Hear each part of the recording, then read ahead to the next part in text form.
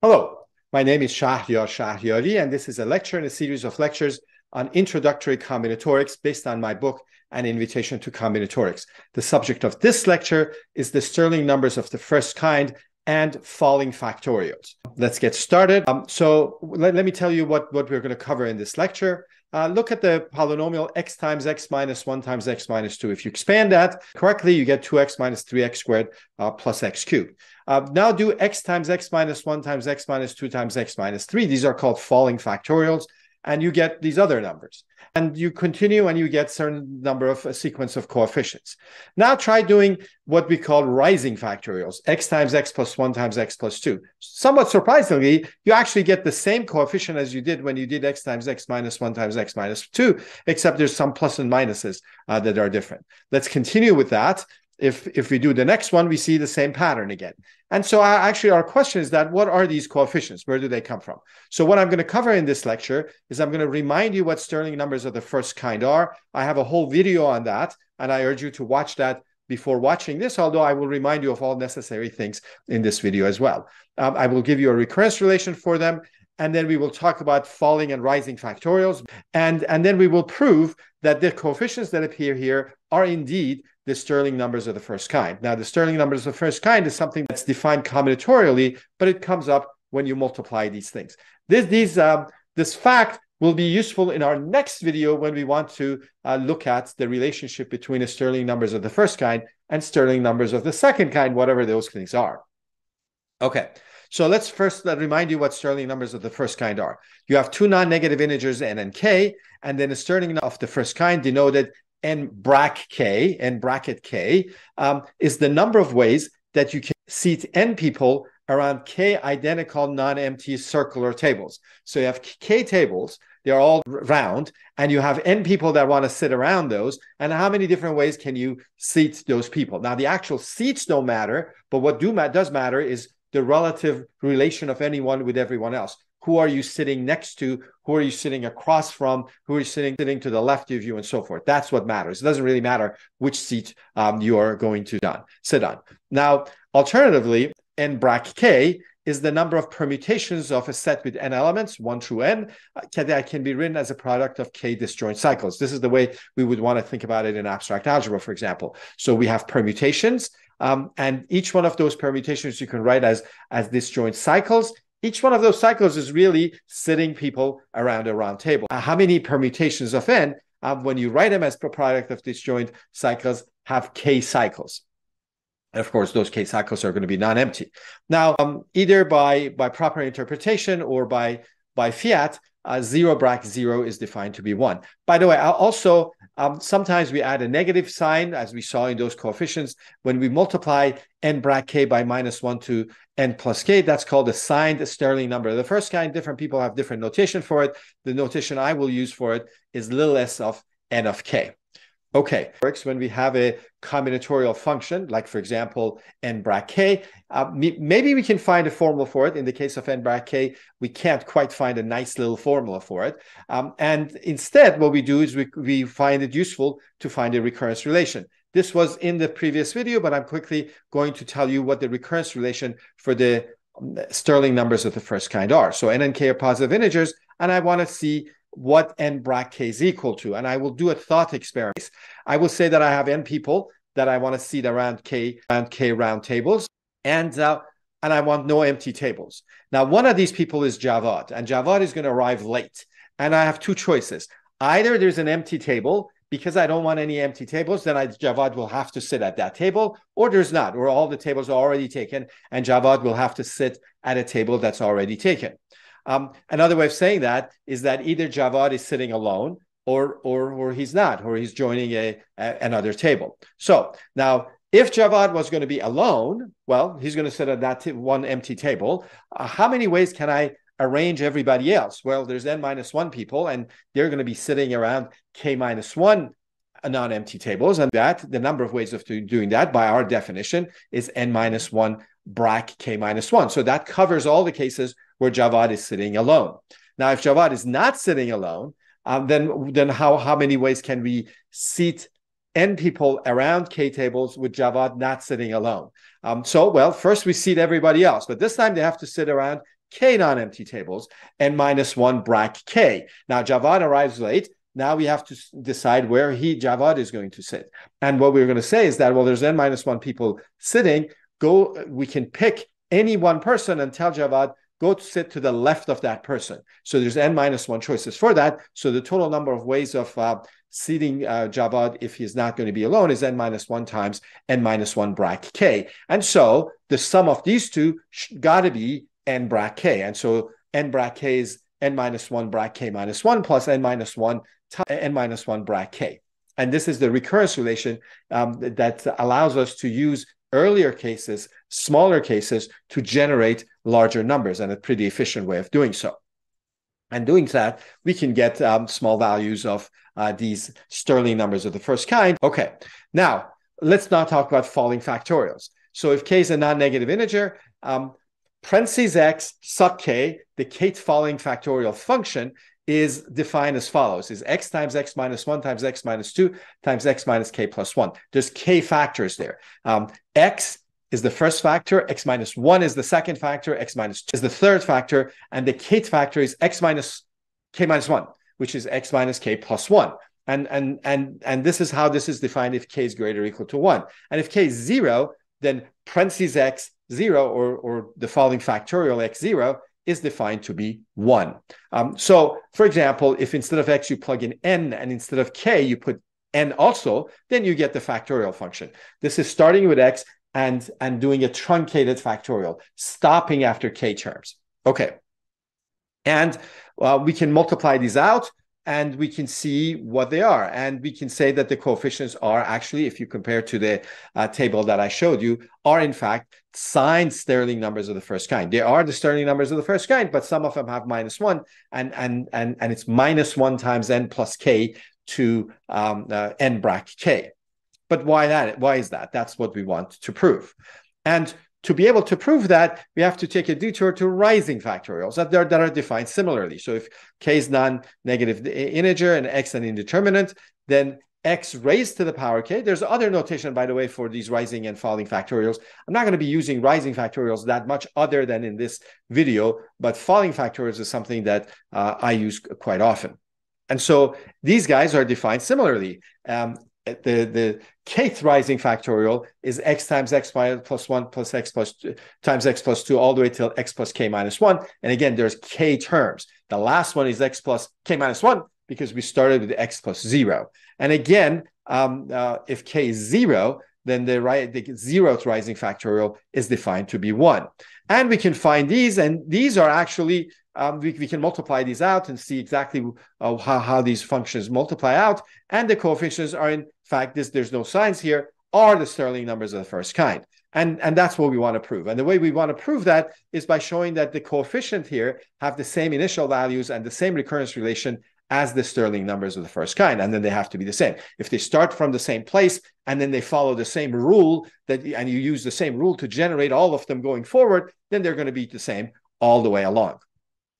Okay, so now state the statement that we want to prove and then prove it. So n a non-negative integer, n bracket k, I'm just reminding you, is the number of permutations of 1 through n that can be written as a product of k disjoint cycles. And the rising factorial is defined, as I just said, x times x plus 1 times x plus 2 all the way till x plus k minus 1. Given that, the theorem that we want to prove is that for n a non-negative integer, the nth rising factorial function is expanded in this way. You will get a polynomial of degree n, and the coefficients will be the Stirling numbers of the first kind. Okay, and again, both 0 bracket 0 and the rising factor, the 0th rising factorial, are defined to be 1, and that makes, if n is 0, that makes this equation true for that reason already. Okay, so what's our strategy of proof? I said this already. I'll remind you. So we want to prove that the nth rising factorial is given by the sum, with the coefficients being Stirling numbers of the first kind. And our proof strategy is to write this thing and say that, okay, we multiply this out. I don't know what the coefficients are. I'm hoping that they're Stirling numbers of the first kind, but I reserve judgment right at the beginning. I don't know what they are. So I'm going to call them BNKs. So the coefficient of x to the k is going to be BNK. BN comma 0 plus BN 1x plus bn 2x squared all the way till bn xn. Whatever it is, I can write it like that. And then I want to show you that these coefficients are indeed Stirling numbers of the first kind. And we will show that these have the same initial values, they start the same way, and they satisfy the same recurrence relations. Now, let's see, for n equals 0, in here, the only way that bn0 will be non-zero, all of these have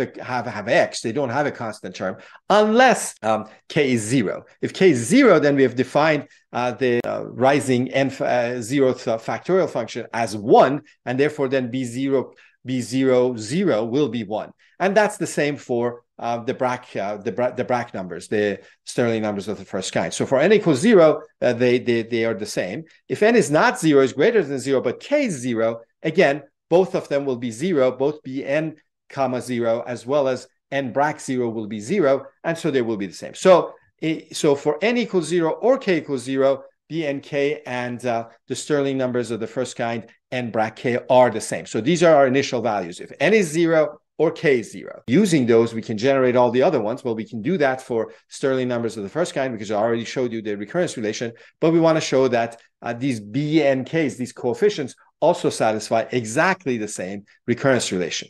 So now we have our rising factorials, we have multiplied it out, and we want to find a recurrence relation. Well, we're going to say that the nth rising factorial is really the n minus first rising factorial times one more term. You just have to, if you take this last term of the rising factorial off, you get the previous one. So you have x plus n minus 1, which is the last term of the nth rising factorial, times the n minus first rising factorial. But this n minus first rising factorial, you can also expand it in terms of these coefficients b and k. We don't know what they are. We're reserving judgment on what they are. But we know that any one of these rising factorials, including the n minus first one, is coefficients we have given the name of b and k. So for x, the n minus first one, the coefficient of x to the n minus 1 will be bn minus 1 n minus 1 x to the n minus 1. The coefficient of x to the k will be bn minus 1 comma k x to the k. Then what I'm going to do is I'm going to multiply this out. Well, I'm going to multiply actually just the x and the n minus 1. So if you multiply x true, then every power of x just raised by 1. So now the coefficient of x to the n is n minus 1. The coefficient of x to the n minus 1 is bn minus 1 n minus 2. And the coefficient of x to the k is bn minus 1 comma k minus 1. And then we have also the other term. We have n minus 1 times these things, which I don't need to multiply out. And then what I'm going to say is that, well, I was interested in bnk, which is the coefficient of xk in this rising nth factorial. But I can also find this coefficient in this mess that I have down here. In fact, there are two terms. In this first top one, the coefficient of x to the n is bn minus 1 n minus 1. The coefficient of x to the n minus 1 is bn minus 1 n minus 2. And the coefficient of x to the k is bn minus 1 comma k minus 1.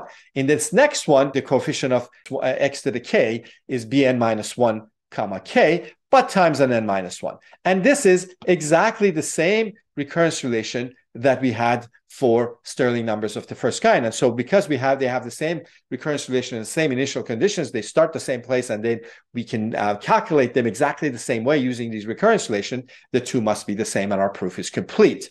Now let's talk about the falling factorials, which is the thing that we really actually want. So we have already proved that you expand the rising factorials, the coefficients are going to be Stirling numbers of the first kind. And now we want to look at the falling factorials. We want to introduce this notation for signed Stirling numbers of the first kind. I mean, multiply n minus 1 times n plus k to n Bragg k. And our theorem that we want to prove is that if n is a non-negative integer, then the nth falling factorial, when you expand it, the coefficients will be exactly the signed Stirling numbers of the first kind. And again, note that if S00, the signed Stirling number of the first kind, as well as the zeroth falling factorial are both 1. And so if n is 0, this formula actually does work. And the theorem that I want to prove is that for n a negative integer, the nth falling factorial is coefficient are given by these guys. And we've already proved that for the rising factorial, we get the Stirling numbers without the signs. Okay, so if n equals 0, I already pointed out that this works. So we want to know what happens for n greater than 0. Now for n greater than 0, I already know that the rising factorial, the nth rising factorial, expands using the Stirling numbers of the first kind. Then all I'm going to do is replace x with minus x. This is true for every x, so instead of x, I'm just going to put minus x.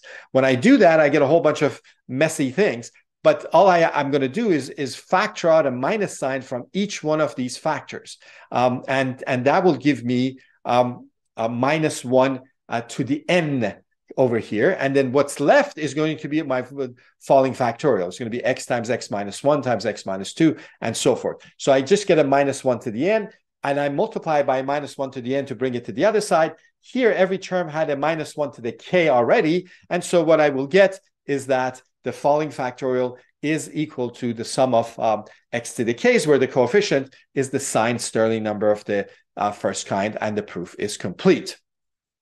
Now, let me just mention an example. So think of this polynomial x times x plus 1 times x plus 2 times x plus 3. Now, this is a rising factorial. You start with x and you're multiplying 4 factors. So that's x raised to the 4. But it's also, you can think of it as x plus 3 falling factorial. So starting with x plus 3, and you're coming down 4 things. So it's both of those. And what we got is that, on the one hand, when you think of it as a rising factorial, you get the Stirling numbers of the first kind. When you think of it as a falling factorial, you also get the Stirling numbers of the first kind, but this time signed. And also, these are x plus 3s, not x's, because we are expanding x starting with x plus 3. Now, actually, we have this polynomial, and what we have in the first line is the Taylor polynomial. Taylor polynomial for that polynomial at x equals 0, which is going to be the same thing, but because it's a polynomial of degree 4. And here we have the Taylor polynomial of degree 4 for that polynomial of degree 4, but centered at x equals -3. And it's sort of somewhat curious maybe that the coefficients are the same, but it's not so if you look at actually the graph of that polynomial. And you see that at 0 and -3, the smoothness properties, the rate of change, the concavity, the derivative, and so on, are all either the same or negative of each other. Like, for example, the slope at 0 and -3 are negatives of each other, but the concavities are the same, and so forth.